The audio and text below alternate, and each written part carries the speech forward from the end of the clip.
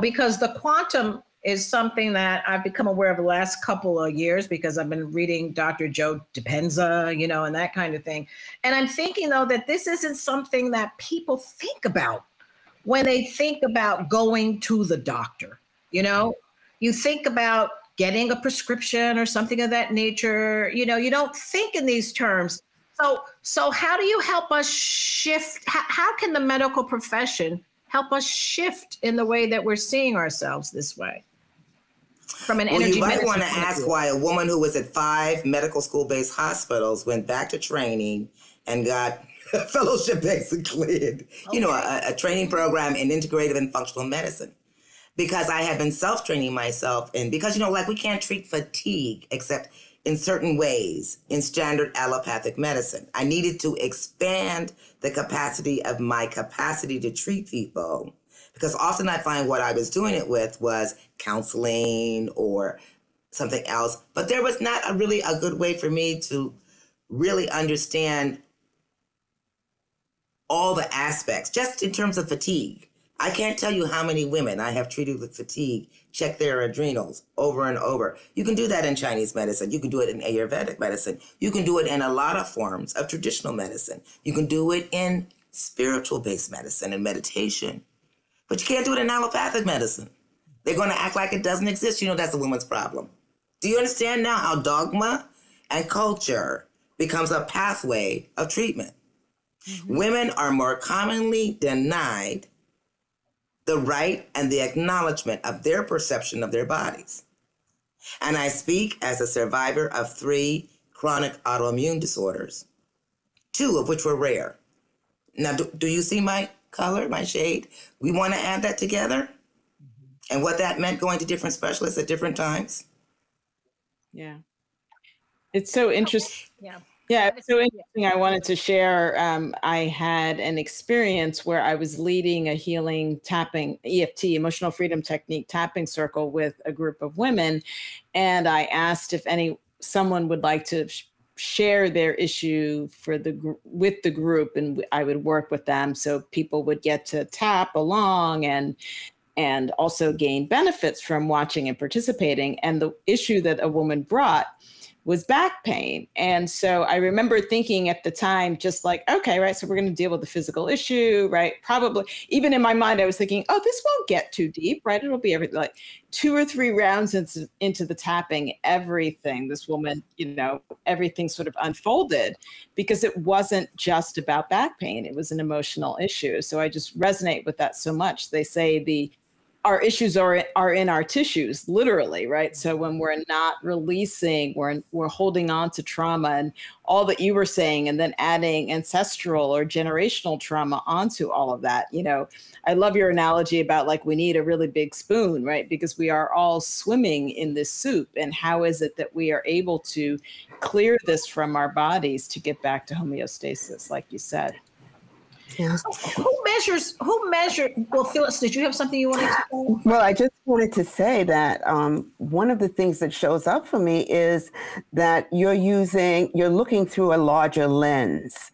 Oh, thank you. And as I think about that, if I go to a doctor, don't I want to think of that doctor not being limited, but looking at all areas of my body, looking at all about me, the whole person.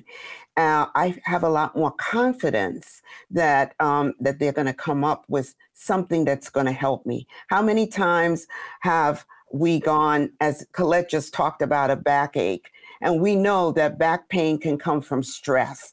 It can come from so many other things that maybe the things that we usually come, like a twisted nerve or something like that, a pinched nerve. So the idea of going to someone who's looking beyond what is usual in terms of my health is very comforting to me. Just like people are like, there's no such thing as an aura. Well, Curlian did this camera work. This is a Russian. He did this camera work about subtle energy and how, your energy bodies can come out quite a bit. And so you can see all these interpretations. You've got the physical body, the mental, the emotional, the spiritual. You have all these bodies that come out from you. So, and And so often when people say to me, well, it wasn't what he said, it was just something in the, like when I'm talking, for example, about the impact of what I call the isms in our culture and how it impacts health. I don't care if it's sexism, classism, racism, chickism, and get it all gone.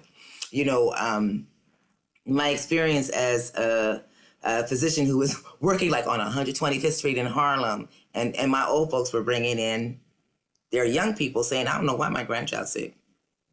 And that's how I became an AIDS physician. And as an AIDS physician, if you want to talk about, that was a war. And not only was it a war, it was a war very specifically that was really truly held not only against, you know, same-sex communities or what I would now call gendered, non-gendered people, et cetera. And it was also a war against people of color, because the war on any chronic severe disease always impacts whoever has the least access to a system. And it's proven that for people of color and for women in general, that we never have an equal access. And that and in all the years that I've been in medicine, all 38, the percentage of Black physicians has not changed. The percentage of East Asian physicians has tripled. So those are choices made by institutions that change the energy of medicine, the background energy you're walking in, the energy of who's treating you, the energy of who's hearing you. Do you understand now how I'm talking about environment? That is energy. So you can talk about this on just the health sphere, but that's part of health. How are you going to separate out someone's environment from their life? Do you know the level of toxic chemicals in communities of color in this country? And we still don't know all the things those toxins do. Another one, oh, they don't bother anybody. If they don't bother anybody, keep them in your neighborhood. So then how do you detox? Because there are not a lot of effective studies about what is chronic detoxification. So then you have that going over to integrative and functional medicine, which in many ways in this country, because of the structure of insurance and systems, you know, how much is any insurance companies allowing you to do what you do? Colette? Right. No, all of the clients come to me it's out of pocket to do the work that they do with me. Is that because it's not measured? I'm just, you know, how do we prove that this all exists? There should be better studies, but if you don't put any money toward the studies and you don't understand that you got to measure just as you quantum physics in different fashions. So some of the instruments just evolve, but it's just like chiropractic was considered, oh, that's hoo-ha, none of that's real, because it didn't fulfill someone else's dogma, which was based on Newtonian medicine. I'm now calling it Newtonian medicine, quantum medicine, and whole medicine. This is an Irish Davis terminology, okay? So I think it's important to remember how vast energy medicine is. Like we just talked about tapping. Well, there's therapeutic touch, there's trauma tapping. We talk about it a little deeper too, the tapping. No, let me finish the statement. Okay, I'm coming back. I heard you, and yes, I am. There's laying on of the hands. Now, I don't know how many of you are a human being, but you all look like human beings to me. And I want you to tell me what is your usual response to someone in pain. You reach out and you hold them and you touch them. So one of the major studies that looked at integrative and functional medicine techniques and energy medicine said when a doctor sits there and listens to a patient, oh, the thought, and then politely touches their arm or their shoulder, there's a better response. Let's talk about meditation and how that can impact health. Okay, so it's important to learn how to meditate and or pray, because you can meditate in prayer. And it's important, that's why you hear all these chants, whether it's, and almost every religious tradition has some chant. We don't always think of it that way, but there's always some repetitive that you kind of get in your vibe and you hit the theta waves, because you know you're always having alpha, beta, delta, theta waves. So, and when you hit that particular point, it changes the resonance in other parts of your body. But I also want to talk about the energy in meditation. If you understand the concept of cause and effect, You want to connect to an energy that is about joy, responsibility, compassion, self-love, and then love for others. Because that's what meditation should do. Meditation should lift you up so when you walk out the door, you can recognize the magnificent energy of your soul as you walk through the door. Meditation has shown to specifically help multiple chronic illnesses and a great deal of trauma, multiple psychiatric conditions, anxiety, depression, you can almost name them. You know, the treatment for depression in the 50s was running. Keeping people running and walking.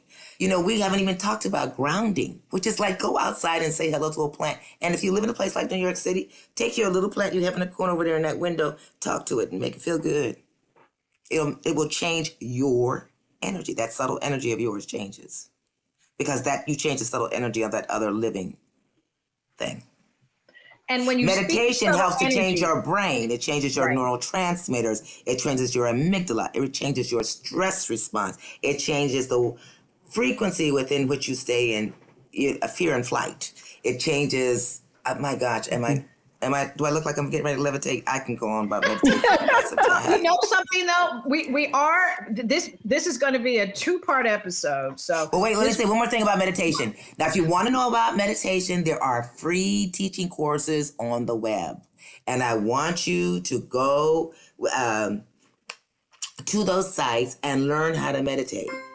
There are multiple ways to get up the mountain. And we want to let you have some of those that you can access immediately if you can access the internet. And we're going to be talking about that part 2 of this episode. This is the first episode. So I'm encouraging those who are listening to this episode of Brooklyn Savvy to tune in the following week and hear the second part.